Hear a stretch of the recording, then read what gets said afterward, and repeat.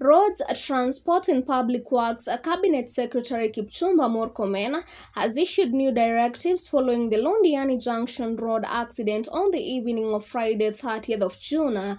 Murkomen, who visited the accident site on Saturday morning, urged motorists to be careful on the roads, further providing details of the actions that the Ministry of Transport would undertake.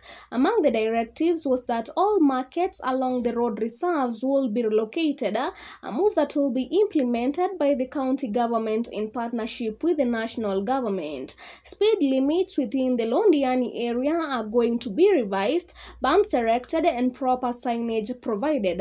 In addition to that, he ordered the National Transport and Safety Authority to install speed detection cameras at the site of the accident.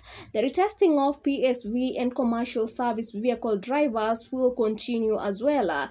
Murkomen further noted that the Transport Ministry will work on finalizing the development of the NTSA operation of commercial service vehicles regulations in consultation with various stakeholders. The ministry will also hold consultative meetings with the East African community to guide on the harmonization of motor vehicles inspections in the region.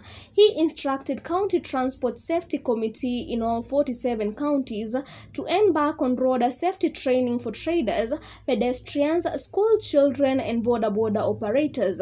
Police and NTSA are to intensify anti-drunk operations in the county, and EPRA is to investigate the sale of bad fuel to motorists.